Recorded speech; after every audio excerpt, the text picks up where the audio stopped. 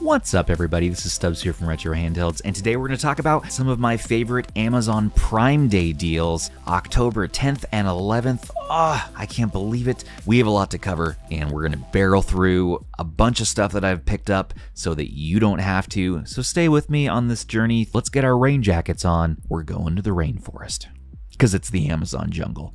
Kind of ironic. And check our description and timestamps for pricing. We will keep that up to date as these sales go live. Let's get started. As you already know, some of my favorites are going to be the original Miyoo Mini. You have a lot of options for operating systems.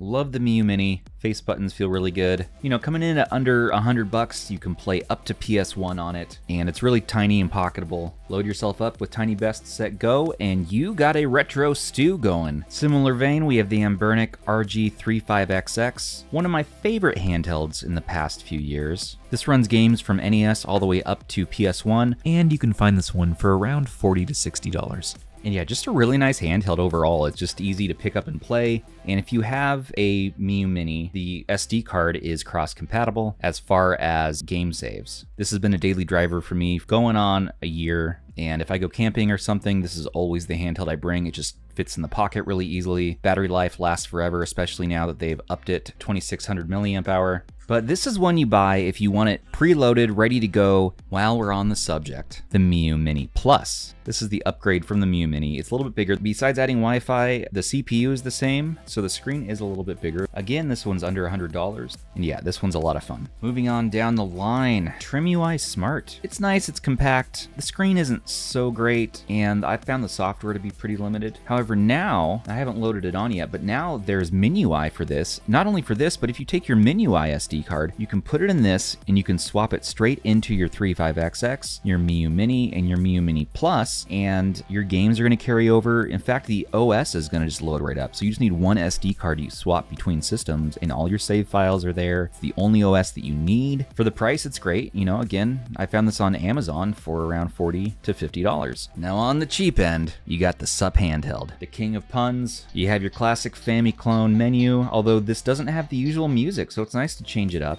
These go for varying ranges from $5 up through about $20. It does actually have Mario, which is rare these days for these handhelds, Nintendo. But you know what? Sure, the emulation runs a little bit fast, but for a few bucks, this is one model that doesn't seem to have too bad of screen tearing. Yeah, this is a great one to give to the kids. You can upgrade the battery, nice mushy rubber membrane buttons that don't feel too bad. You know what? This is super duper lightweight. That's all what's up with it. Plays NES games and that's it. The RG Nano. So this is running the FunKey S software, and again, around $70. It has a 1:1 aspect ratio screen, and is a teeny tiny looking little Game Boy. When people see this, they say, "Tiny Game Boy, please." I mean, you can actually use it. But yeah, I've seen this as cheap as $55 and as much as $80, so depending where you go, check your Amazon listings. You can throw this on a keychain. It is teeny tiny and it's made out of metal. Nice mushy D-pad. Base buttons are actually not too bad. They feel good. This feels better than a FunKey S as far as playing it goes. I just like the feel of the buttons a little bit better. Yeah, Anbernic RG Nano. Let's talk about some other stuff on the desk. So nothing crazy here. This is a GON charger made by SharGeek. It is around $50 to $60. This has USB-A, USB-C, 22.5 watts, and then 100 watt areas for 2 USB-C ports. I've enjoyed this for the last year or so. Now this company is actually called Charge, so they got rid of the geek, and now it's just Charge. And it's in yellow. As long as we're talking about GON chargers, they also make smaller size ones. They also make power banks, but this is a bit more spendy. This one's actually typically in around the $100 to $200 range, depending on the sale. And the Storm 2 is a beast, man. It is just an awesome power bank that will last you for days. I have never seen it run out of battery. I've used it during power outages. I've used it camping. It has charged my entire family's worth of devices without breaking a sweat. Really love this. It has an LCD menu, and you can see the wattage it's pulling. And then it has multiple outputs there, and this thing can pretty much handle it all. It'll charge your iPad, it'll charge your laptop. A few other accessories. This one's made by Here Cool. You just have some extra ports here. It's a USB-C adapter dock. You get your micro USB if you need to connect. Yep, this is around 15 bucks. Next, we need to talk about the powkiddy RGB30. This one's interesting. You might have watched my live review for it recently, but I like it. You know, it's funny. It's a 1:1 aspect ratio screen, so it's going to be ideal for Pico 8.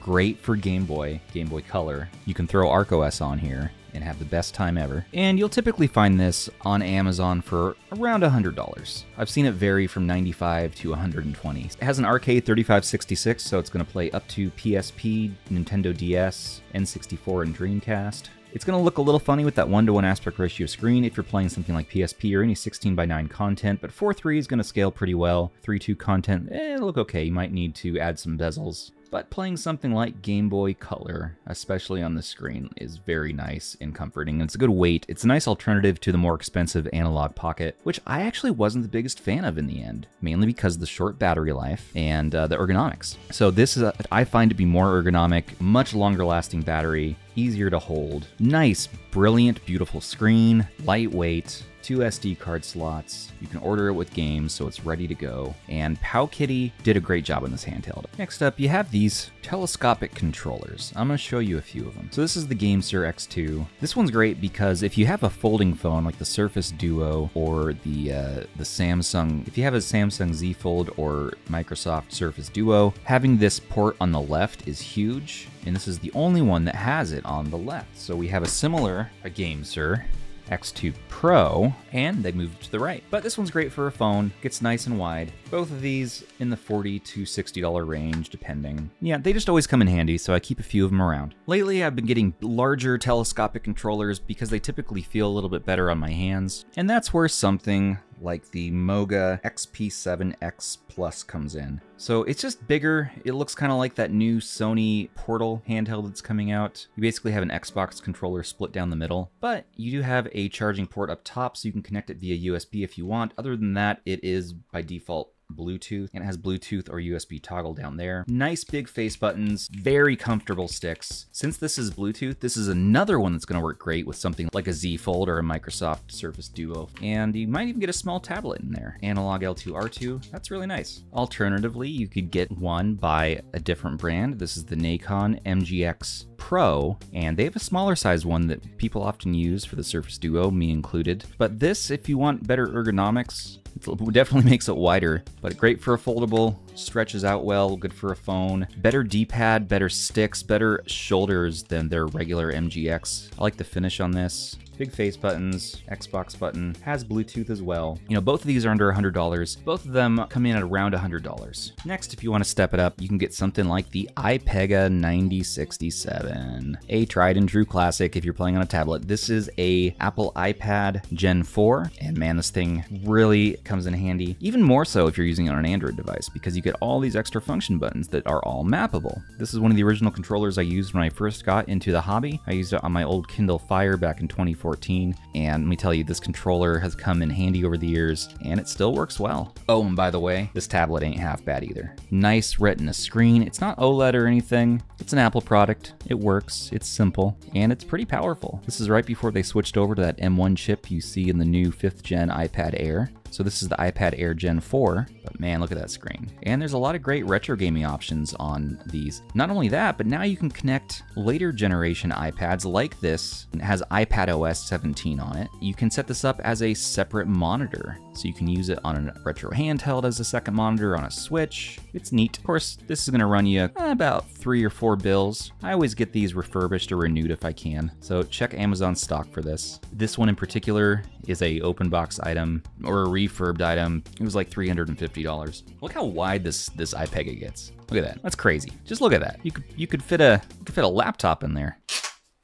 Now these you can find as cheap as $30. So, and lastly, we have the beastly iPega upgraded version, 9083S, $33. Also stretches crazy wide. Look at that. Look at that stretch. So here's an 11-inch. This is an 11-inch Lenovo Tab P11 Pro. This thing's really cool. 8200 milliamp hour battery, 128 gigs of internal storage, 4 gigs of RAM. This is around $300, and it does have a 2.5K OLED display, 11.2 inch. So this is an awesome price, and people don't realize that Lenovo makes these tablets still. You know, it directly has mostly just Google apps, very clean, no bloatware, great for drawing. It has a MediaTek Companion 1300T and Android 12, and it's very highly rated. I recommend it. Get yourself a keyboard case for this if you want. And I mean, look at this giant retro handheld I have now. And the 9083, man. The nice thing about this telescopic controller is that it's more ergonomic than the 9067. Has nice rounded bump outs. D-pad feels great. Face buttons feel good. This is another one that's going to be great for a folded phone.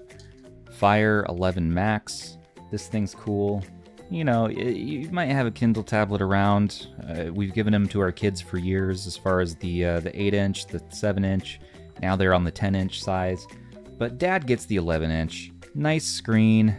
Finally, like a decent screen from Amazon in one of these tablets. This should do pretty well for emulation. I need to stress test it more. I mostly just use it for Kindle content and for Prime Video content, as well as some light tasks. You do have a keyboard here. You can get this add-on case which attaches on the bottom. And then this one has a lavender case, slim case that fits on. And what's really cool, and this is genius, is they designed their proprietary accessories to work with each other. So you can have the keyboard on here. So I found it to be a very easy, user-friendly experience. Amazon, it can be hit or miss on these tablets for me. I really love their Kindles, which we'll talk about in a minute. But as far as their tablets go, yeah, this one actually was able to get for $130. So it's been 50% off, which is $150. And then there are incentives. You can trade in old products and then get an extra boost. So everything said and done with my trade-in, I got this for $100 flat. I like it. Speaking of Kindles, we got 3 here. Paperwhite. The Paperwhite is awesome. Had this one for quite a while now.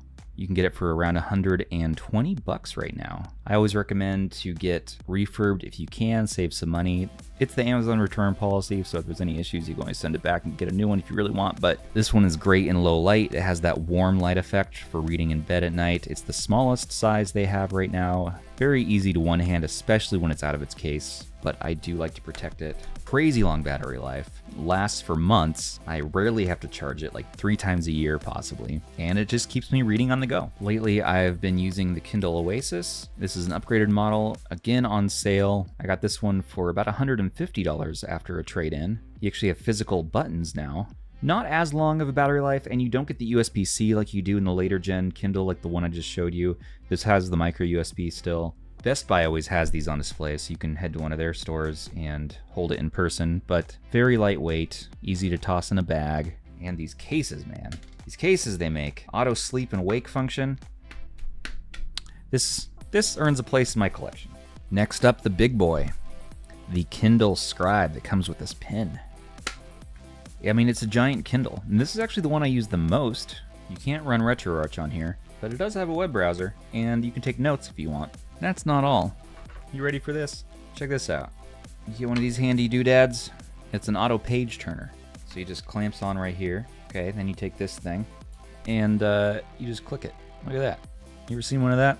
Ever seen one of those do that? Look at that. Hands free.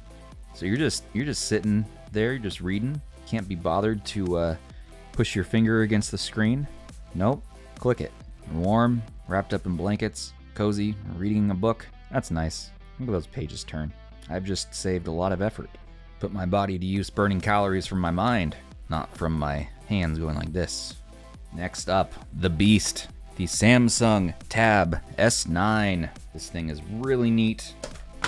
Also comes with a pen, which feels very good to write on. Crazy 10,000 milliamp hour battery in the Plus model. In the standard model here, you have a 8,000 some milliamp hour battery.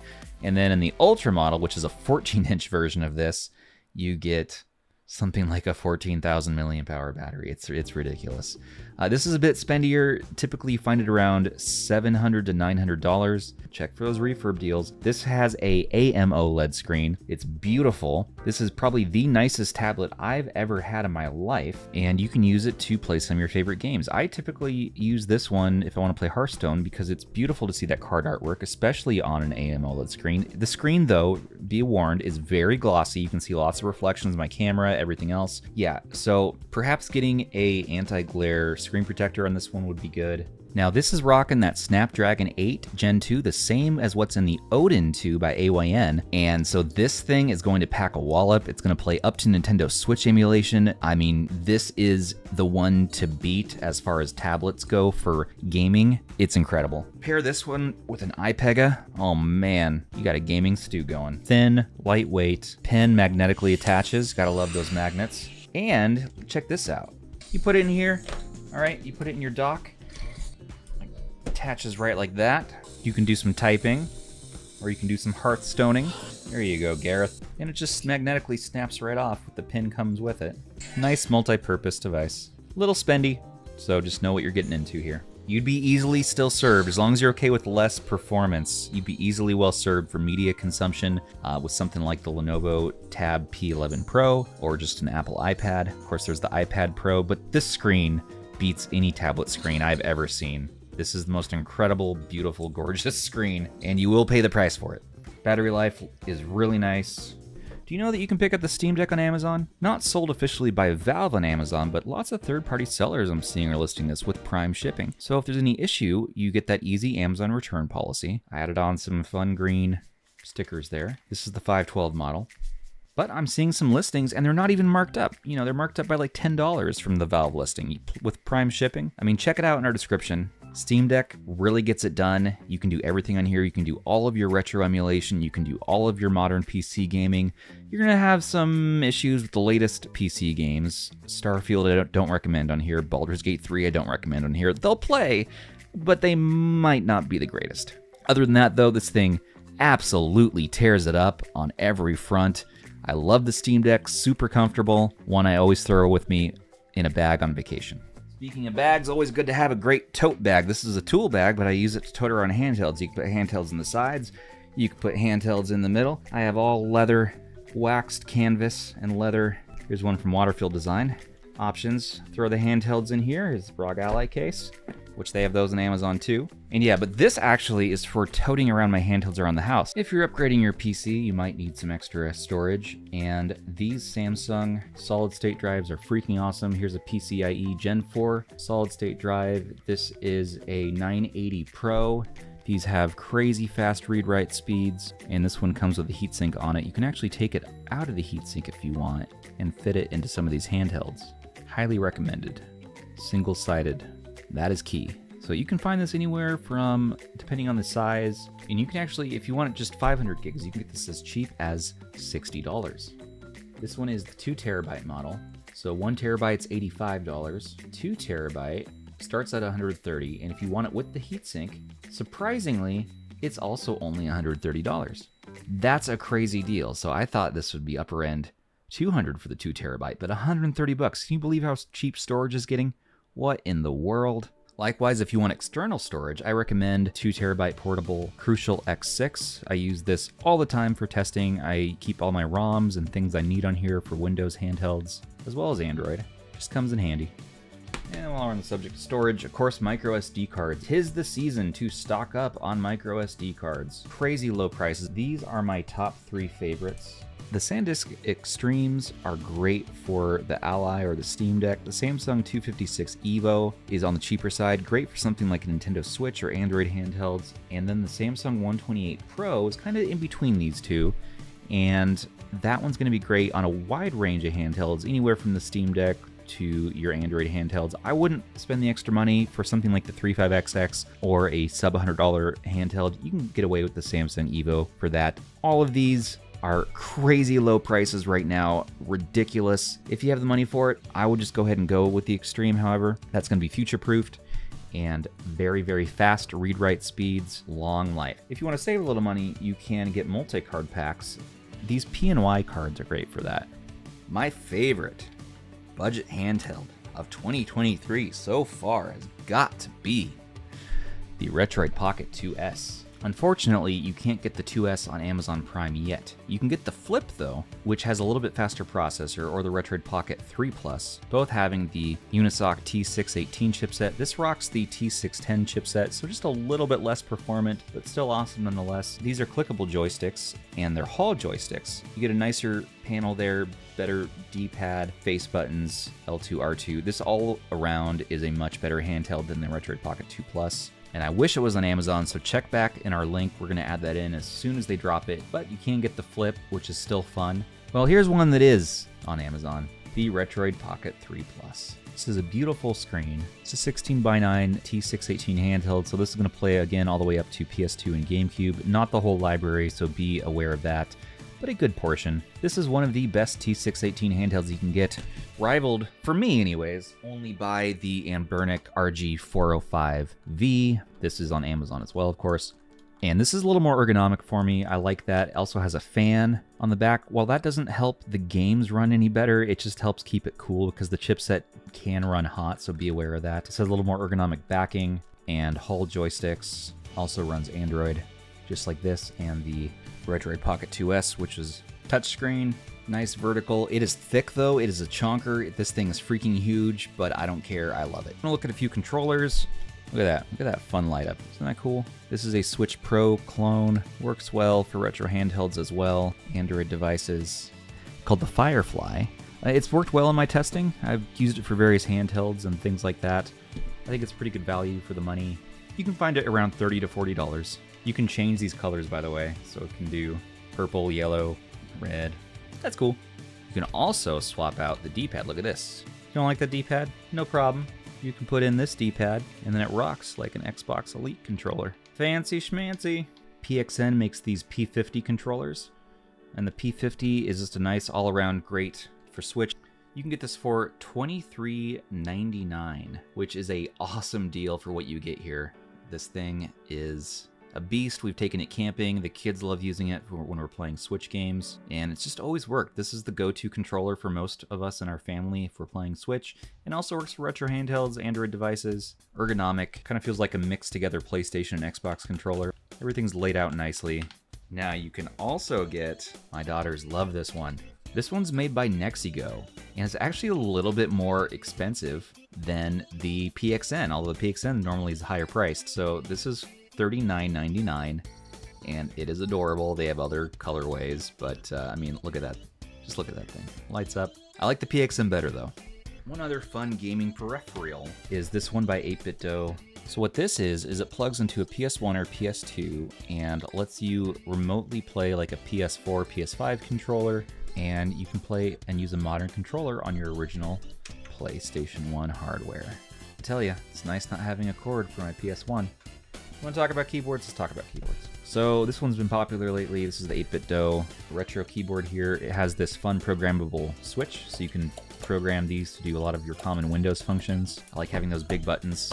You know, maybe if I'm doing a live stream, start and stop, and then eject zoo from the live stream. I like the aesthetic, and I really like the tactile. Listen to these keys. I like that tactile response. Really good travel. Just very fast response time. Coming over from something like the Boy Matcha keyboard here.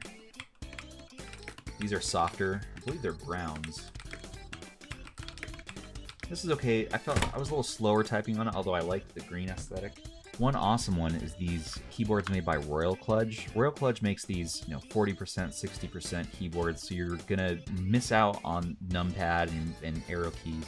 This one comes in all white, and it is RGB, so it does light up. The 8BitDo is awesome. Around $100. It is Bluetooth 2.4 gigahertz enabled. You can plug it directly in like I have. Thick. I want to make 3D printed ones that really stick these spikes out more, so they're almost painful. Stimulate your pancreas. Good acupressure points. You know how it goes. You need to keep healthy when you're an aging gamer. Oh, if you need some power, man, get yourself set up with something like this. Anker makes these. These are on sale right now. Look how many things you can plug into here. 1, 2, 3, 4, 5, 6, 7, 8, 9, 10, 11, 12 things. All of the jewels. Anker 351 power strip. Already it's compatible. You can plug your 351 in here. Cool.